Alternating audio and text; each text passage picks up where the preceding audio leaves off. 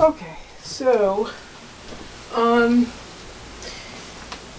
this is a painting called I Am, and it's one that I've done a couple times before, but a woman saw it online, a collector saw it online and said, "Do you still have I Am?" The original I Am was destroyed in a painting mishap. The second one was never finished. I was never particularly happy with her, but I've done her in silkscreen form too, which I've been very happy with, and I wanted the opportunity to paint her again. And so this woman in Virginia who's, collecting my work asked if I would develop another I Am for her. So we've got this one up and running, and I'm really happy with her. She's very different than the other versions that I've done, but I really like her. I'm very, very, very comfortable with the way she feels. Behind her is Spalding Gray, and I'm not pulling him out. He's still kind of yellow, but over the weekend I added more colors to his faces. In a video, I think the last one I made, he was very yellow. He was yellowy yellow, and I don't even like yellow all that much, but I did this thing that I do where I paint myself in a corner and I have to work my way out, and I'm working my way out. I'm not showing you how, however, but he does have blues and teals and oranges and greens and things added, not only to his face but to his hands. I've changed the shape of his torso. I spent my weekend being fairly productive, working on several different paintings at once, including Christopher Hitchens, who I'm finishing up hopefully, and then it's going to North Carolina to his new home. Hi Christopher, I'm looking at him right now. Hi Christopher, you're going to move to North Carolina soon. Try not to get too excited. He's thrilled, I'm thrilled, and the people that bought it are thrilled too. I'm very proud. I never know when I paint some of my more obscure figures or portraits who's gonna appreciate them, but there are people out there just like me, and that is odd. But I wanted to talk about something today that is embarrassing and uncomfortable, but it's there. I think that's been a theme on a number of videos lately. But over the past few years, I've had a lot of stuff happen, and it's really eaten away at me. Where I lay awake at night questioning everything that I do, questioning every decision I've made.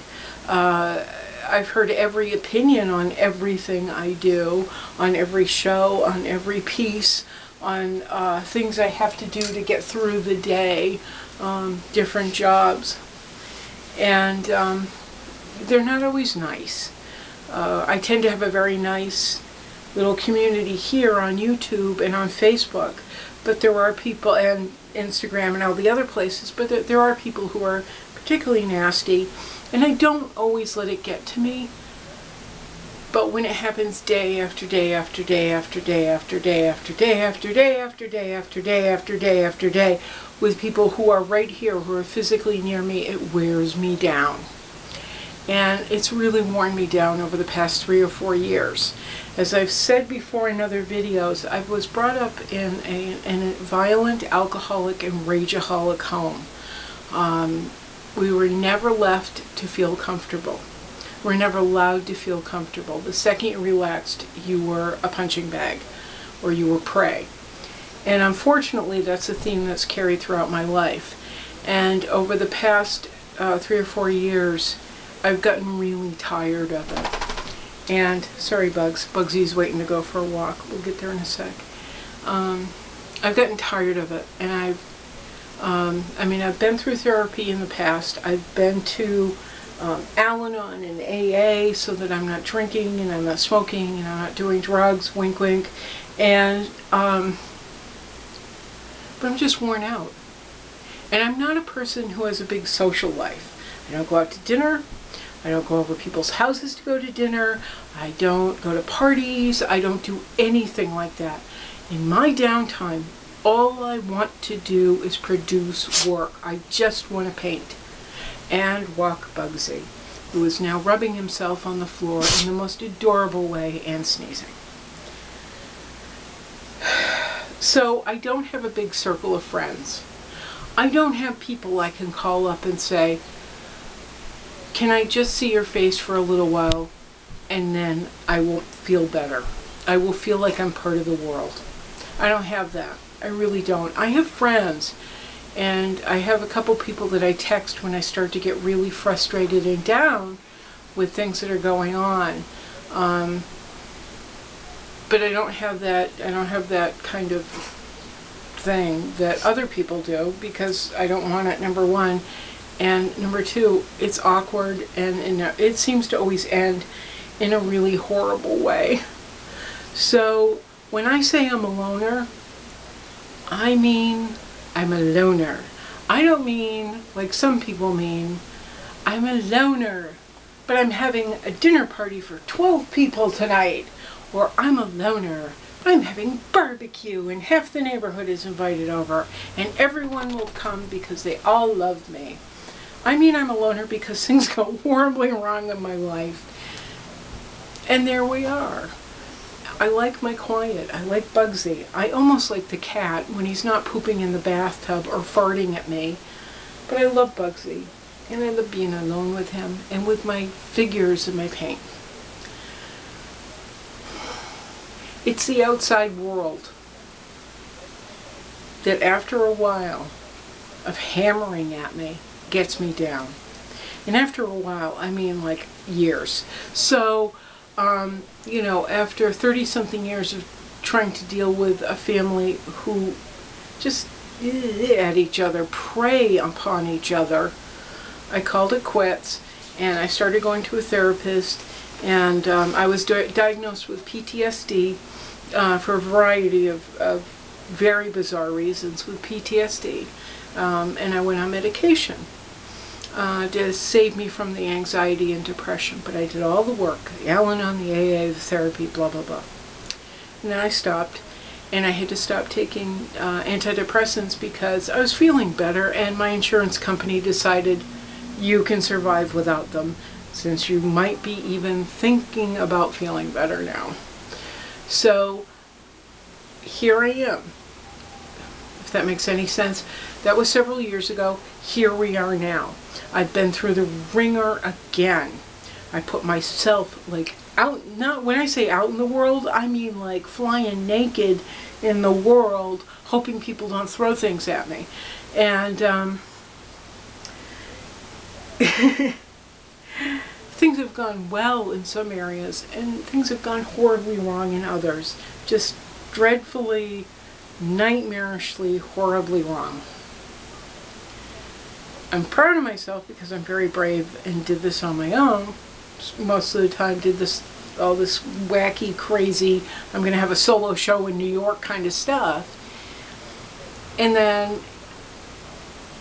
I'm sad because, you know, I had to sell my truck and my furniture and blah, blah, blah, because things didn't go as well as expected.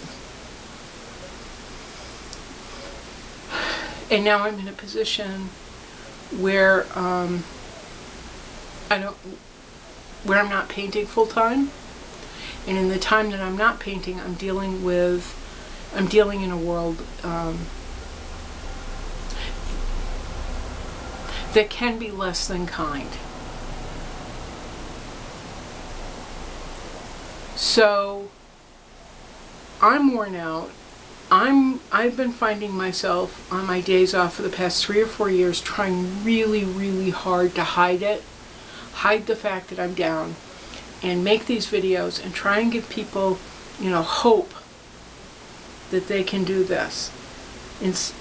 I've been trying to inspire. No, I hate that. I've been making these videos hoping they help people in some way. I have been painting, but at the same time, you know, every day that goes by and I am called an effing idiot or an effing whatever, or I've had something thrown at me, or, you know, endless stupid insulting ways that I've been debased and humiliated, I get down and I walk around my apartment going, what did I do? So after 3 or 4 years of what did I do, what have I done, and why, I find myself in a place where I'm working with a great gallery again, but I'm having a hard time moving, getting out of that pit of sorrow and anxiety and depression on my time, so that I can make the most of it. So I finally, and this is where it's very embarrassing, but I'm saying this so I might be able to help other people who are in the same spot, or kind of the same spot, or just stuck the way I have been, just totally mired in negative filth.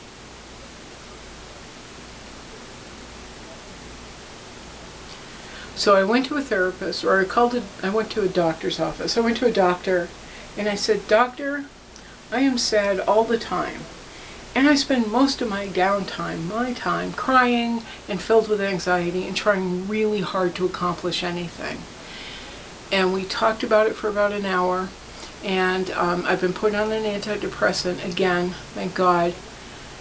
And for the first time in probably 4 years, I spent the weekend being pretty damn productive. I mean, I've been productive, but not quite to this level where it's not forced, it's of ease. I'm painting, the colors are coming to me. The solutions to my puzzles and my paintings is coming to me. So I've been painting in a way that makes me paintery. I don't know, but I also cleaned my apartment, which I haven't done in about a year. I washed the windows. I've never done that before. I washed the floors. I have kind of done that once in a while. I cleaned my bathroom. Hello. I cleaned the inside of the fridge, the top of the fridge, the outside of the fridge, and I pulled the fridge out and washed underneath it. And I am king of the world and successful. And I'm telling you, because if you're in that spot,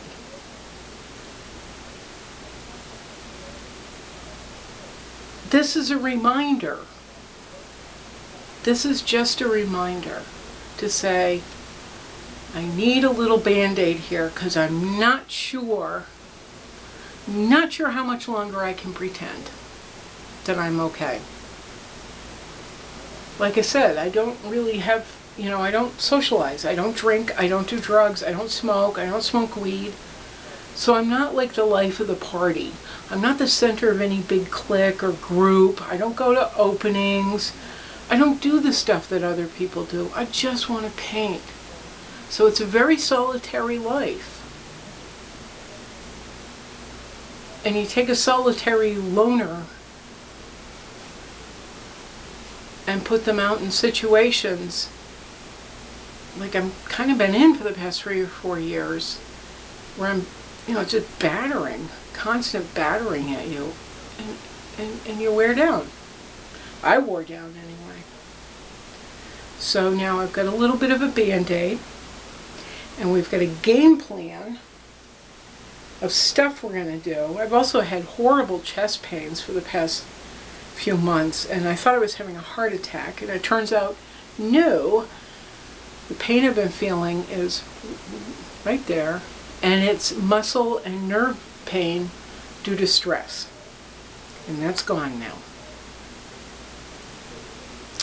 So, if you find yourself in the same position as Becky, call your doctor today. Ting! I don't know why. I just felt compelled to share that with whoever watches these. And I hope you're able to reach out for some help. I'm also thinking about going to an Al-Anon meeting for the first time in about 9 months. I'm thinking about it because I won't just sit there and cry. I'll actually be able to take in what's being said and help to move myself even further up this ladder to the sky that I'm on, or whatever I'm doing. Anyway, I'm gonna get back to work. I gotta walk the bugs first, and he's looking out the window. Oh my God, I love him. He's looking out the window going, please, Mommy, please, I have to go to pee-pees. To pee. Peace, Mommy. All right, buds, I'm taking you. We're gonna go. Ciao.